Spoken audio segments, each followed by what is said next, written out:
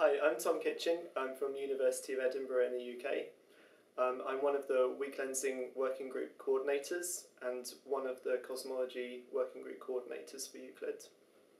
So I'll quickly explain to you what weak lensing is.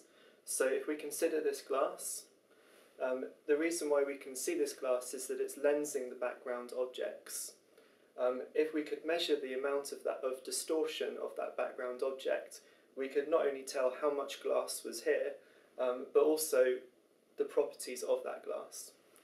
And in exactly the same way, we measure the background galaxies in the Euclid data, and by the amount that they're distorted, we can work out how much dark matter there is in the universe, and exactly what the universe is made out of. And in that way, Euclid will discover what dark energy and dark matter are made out of.